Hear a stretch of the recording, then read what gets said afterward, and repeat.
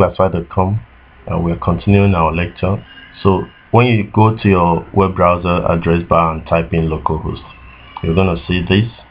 So when you see this, just go open phpMyAdmin so that we'll see our database. Like I told you, this is how you access your database that you've already created before. Even when you want to create a new one, that's how you go about it, by typing localhost here. Then it will open up your WAMP server that you've earlier installed.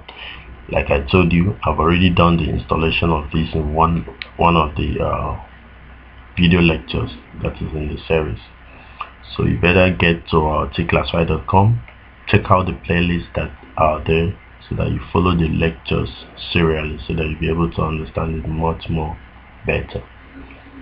So when you open up this, you're gonna see where we have our hosting DB, so that we can now learn how to connect it using this PHP code.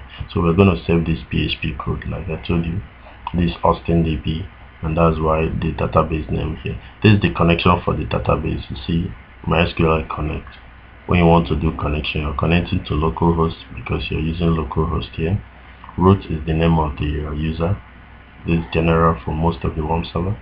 Password, we are not using any password. Database name hosting DB, because we are having hosting DB here. So I've already done this, my serial lecture for mysql 001. Check it through. That's where you see where I showed how to create this website, this database. So quickly I'm going to save this. Like I said before, we are going to be now saving into the WAMP server directory. So quickly I get to my C, so that I'll be able to put it inside the WAMP server directly. So this C, this computer, then this C, then I need to get to WAMP. Okay, this WAMP, this www, and this hosting web. So this is where I'm gonna save it, and I must make sure that I save it with PHP. So I'm gonna save it. I'm gonna say insert db, that's the name, .php. I'm saving it with inside db.php.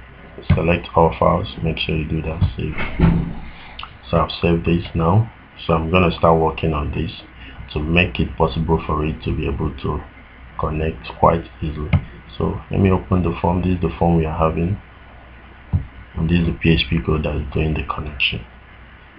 So having done this, the next place I'm going to get, this is just the normal code. I'm going to get to this slide and say insert into table, link that table. So this is now the table